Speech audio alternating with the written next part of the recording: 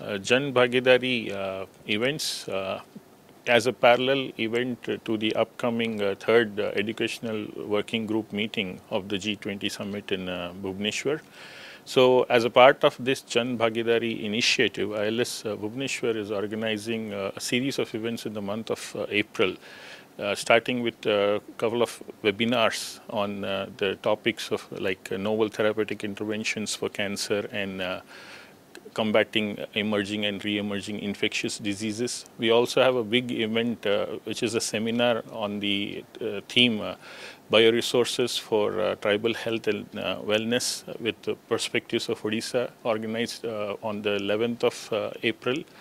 And we also have a couple of workshops for the students, like a workshop on the fundamentals of bioentrepreneurship, a workshop on tools and techniques for antiviral drug design, and workshops on the immunophenotyping of peripheral blood cells.